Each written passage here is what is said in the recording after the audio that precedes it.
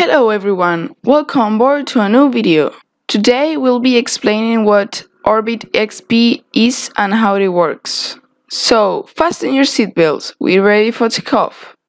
To begin with, Orbit is an application developed by Sismo.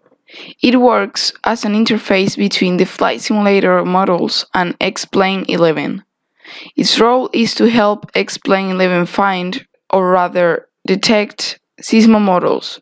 So when we interact with the simulator, Orbit sends the proper information to XPlane so the simulation works correctly and simultaneously.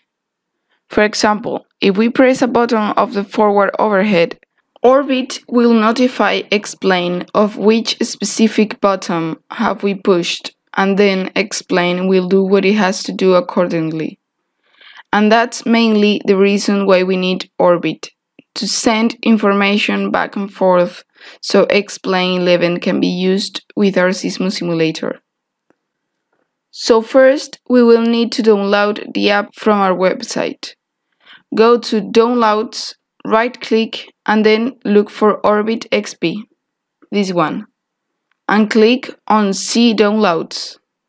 Scroll down until you find the latest app version, which will be the first file, and click on it. A compressed folder will be downloaded, and then you just have to unzip it and double-click on Setup. Once we have Orbit installed on the computer, we have to consider that there are two ways to follow this process. The first option is to launch OrbitXP before XPlane 11. As we see, as soon as Orbit opens, it has spotted the MCP, the MIP, and the pedestal with the help of the SIM card SCMB. In this respect, Orbit works in the same way as ProSim 737. If you want to know more about how Orbit detects the Sismo models thanks to the SIM cards, you can always go to our other video called How to Configure Sismo Models using ProSim, and there we give a much further explanation about this subject. Meanwhile, Orbit hasn't been able to detect XPlane 11 just yet. That's because it takes a while to fully load.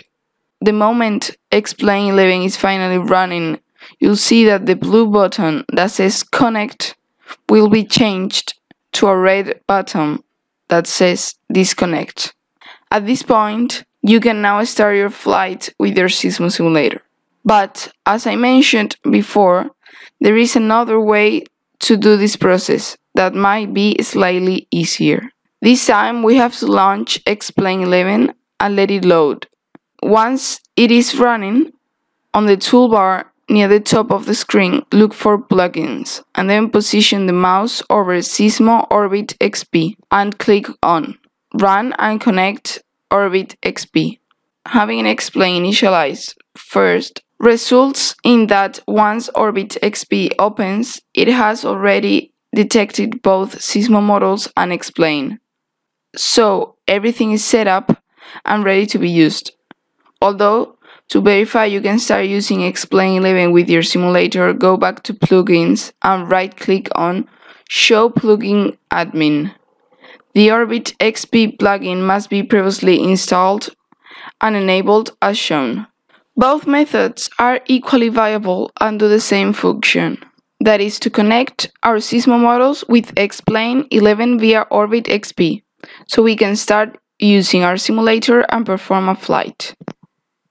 If you like this video, give it a thumbs up, subscribe to our channel, and turn the notifications on for more content like this. See you in the next video. Bye bye.